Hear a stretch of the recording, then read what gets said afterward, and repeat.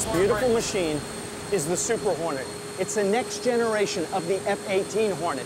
It's capable of carrying a much bigger payload, which means it can deliver a bigger knockout punch. After 25 years in the Navy's inventory, the F-18 Hornet was due for a major facelift. And boy, did it get it. Bigger engines made it faster and more powerful, but at the same time, it got a longer range, so now it can fly 40% further than before. I talked to pilot, Lieutenant Charlie Stoli Schwarze. So you are a pilot for a Super Hornet. What's the difference between a Super Hornet and the regular Hornet? The Super Hornet, as opposed to the regular Hornet, has a lot bigger wingspan, has a few more wing stations that can carry a few more extra bombs. Basically, it's a little bit more advanced avionics and a few more advanced weapon systems that we can carry on the jet.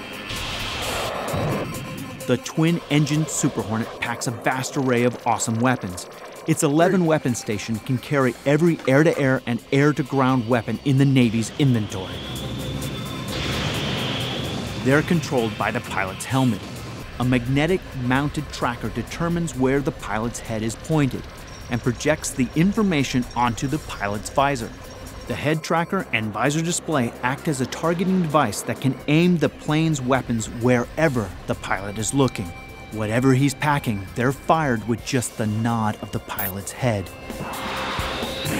Our joint helmet-mounted cueing system gives us the ability to look, don't even have to point the jet, and shoot.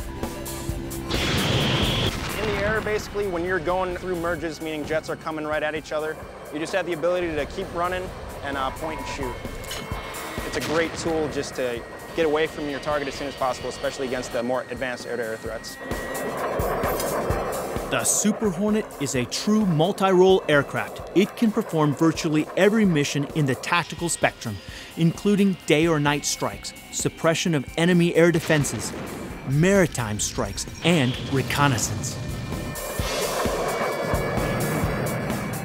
What capabilities does the Super Hornet actually give the Eisenhower? The Super Hornet actually gives the Eisenhower the capability to have a few less jets on the flight deck. We have the ability to give gas, playing a tanker role, and we also have the ability to extend our time on station with the extra gas that the Super Hornet can carry. As a multi-mission strike fighter, the Super Hornet is an incredible machine.